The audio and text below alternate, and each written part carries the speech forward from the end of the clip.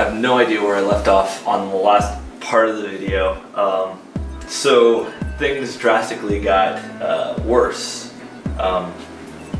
As you can see, there's a lot of stuff missing now. I'll show you what happened. So this oil leak that I thought was the seal was not the seal. It ended up being this right here, this push rod seal. And in order to get the push rod seal, you have to pretty much take this whole thing apart. So it's gonna be a big pain in the butt. So I already started trying to do the first part. I had to get the exhaust off. Now, show you that this happened. I got this tool to get the nut off, and I guess I put a little bit too much force and it snapped it off. So I had to drill the nut to get it off. And then when I was trying to get it off there, I messed up the threads. Not horribly, but enough that it was a pain in the butt.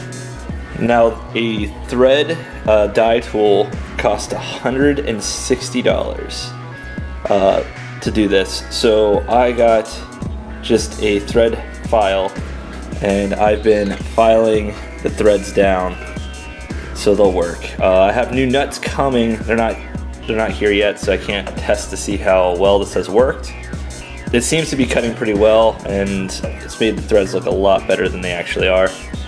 But for today, what my plan is to take this whole jug off, carb everything, and then replace the seal down here.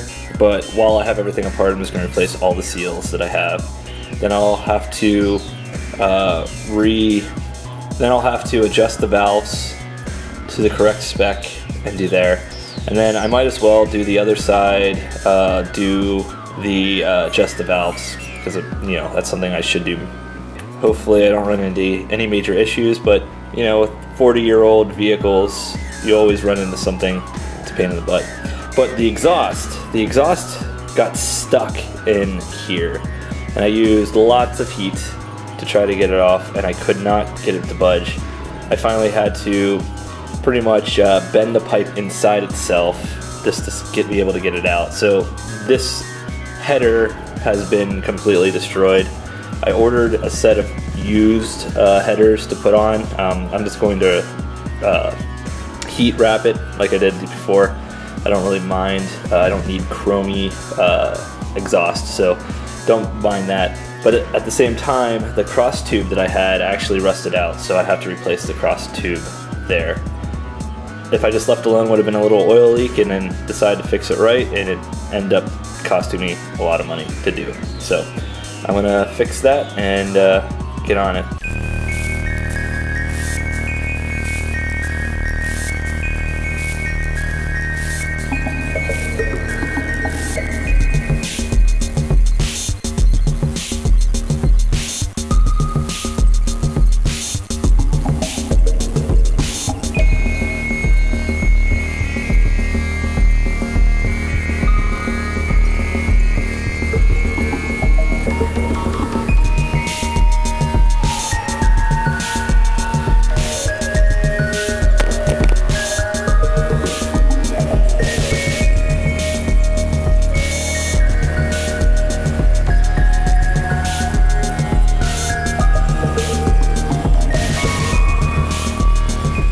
I got the valve cover off. So the valves don't actually seem like they're loose, so that's always a good thing. You can see all the buildup of the dirt that gets in between here. I'm just gonna clean all that out. I got all new gaskets, so I don't mind tearing this one, pulling this one apart. So what I'm gonna do is take apart these. I set this up here so I can keep the push rods and the valve, whatever they're called, rocker arms, in the right location, because when you put them back, you want to keep them exactly the same. This is my first time ever taking one of these apart, so I'm not 100% sure what I'm doing, but hopefully it's self-explanatory.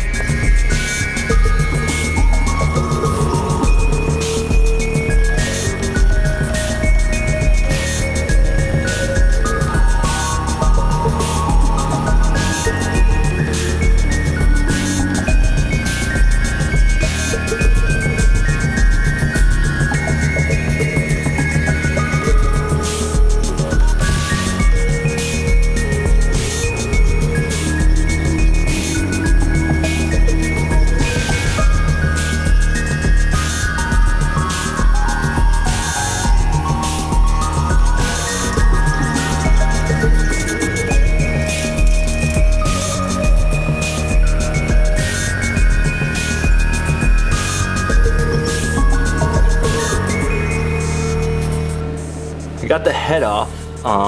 This is, I could see that there's a little bit of fuel in here, but you can tell that it's probably been running rich for a while. That's really black, but like overall, everything seems to be in really good condition.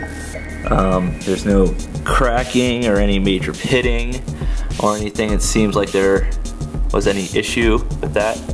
So next part is to pull this off, but since it's the first time I ever did it, I saw a couple videos online that people have used cardboard to hold the piston up, because I got to pull the piston out and actually take it off the connecting rod. So it's been a while since I've done one of those, so let's see how this turns out.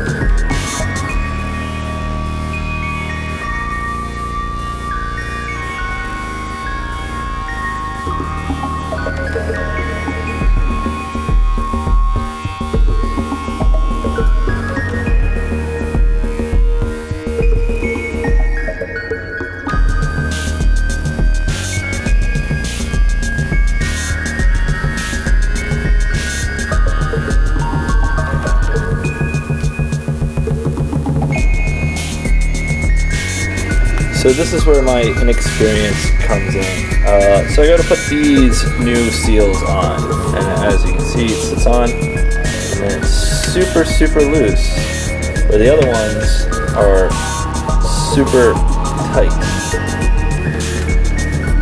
So I got this out and measured it, and it's pretty much 16, oh, I just messed it up, but roughly 16 millimeters. What I didn't know is going up here and where I purchased it from, there's an 18 millimeter and a 16 millimeter version.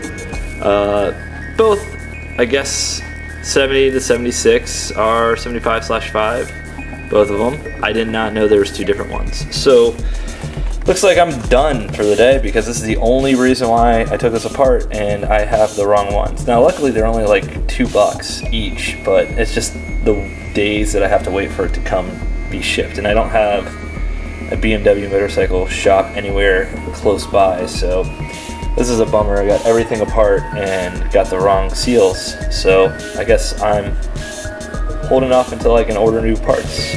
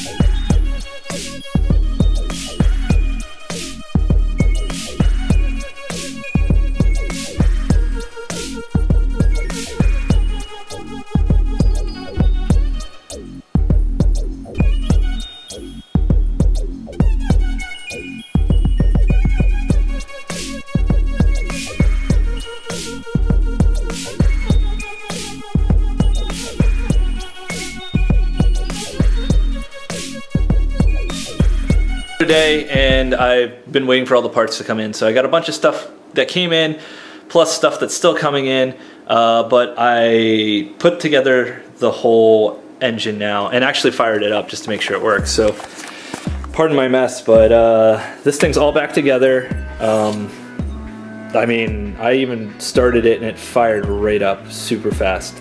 So what I got to do next, I also cleaned up the threads. You can see it looks a lot better with the threads cleaned up. This tool saved me 160 bucks. So I feel like everyone should have one of these because they got so many different sizes and it's so cheap. Nice thing. All right, so did that. I got new exhaust pipes. Actually, not new. eBay special exhaust pipes. They're not. I mean, they're dented and really gross looking, but I'm gonna wrap these anyways. These are probably about the same condition as the old ones, but I wasn't gonna spend $400 on new exhaust system just to be covered up, or I don't know. I'll wait until something bad happens that I need to purchase that. So I got that. What I have to do is take the old muffler piece off because it looked like their mufflers died. Luckily, this is all good for me, so just pull that out. Then I actually also purchased a new mid pipe. Now this thing I had to buy new because I couldn't find a used one, and that's what mine happened to mine is it just rusted out. So I got this nice chromy looking one, and I don't even think oh, it doesn't come in with any screws, does it? Oh wait, no it does, it's just in there. All I'm going to do, I'm not even gonna wrap these, I kind of will leave the chromy look to it.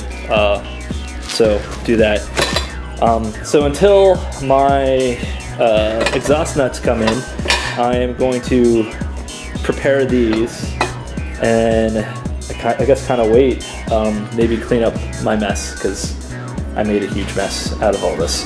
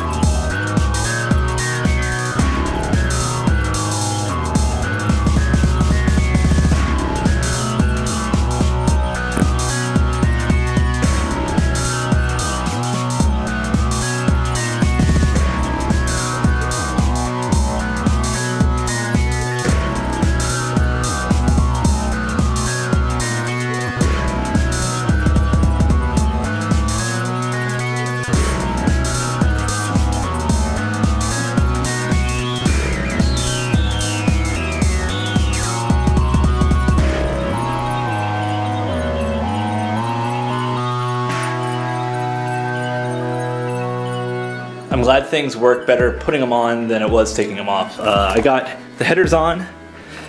Headers with the new nuts, the new cross tube there. This thing killed it. Like these, if you saw the threads before, they were so mangled, and now they thread on pretty easily, and I was able to tighten it. So that's awesome. This was like 20 bucks for 3 different ones. There's multiple sizes on it, so this thing is awesome. So that is good. Got the header all the way on. Then now I'm gonna put the pipes on. So I have this Harley pipe that I was riding before. Gonna do that. I might clean these up a little bit before. And then after that's all on, I'm gonna fire it up to make sure everything sounds good and there's no like huge leaks anywhere. And then I'm going to wrap this ugly pipe.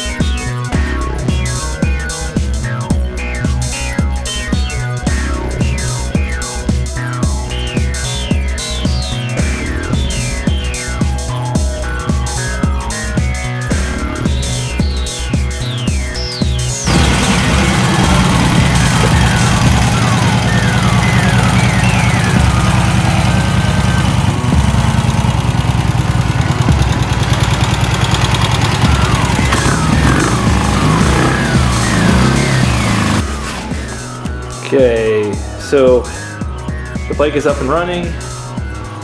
It's running all right. It still needs to probably be tuned. The exhaust is on. Everything seems to be good with that.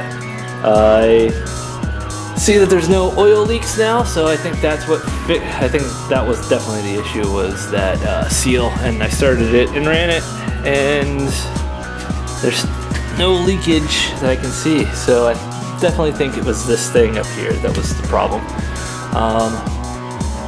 Yeah, so I do need to work on the brakes. Brakes are sketchy. Yeah, other than that, this thing is just really dirty from tire mounting and just stuff. So I think I'll have to clean it, but it's actually looking really good. I'm glad today went well.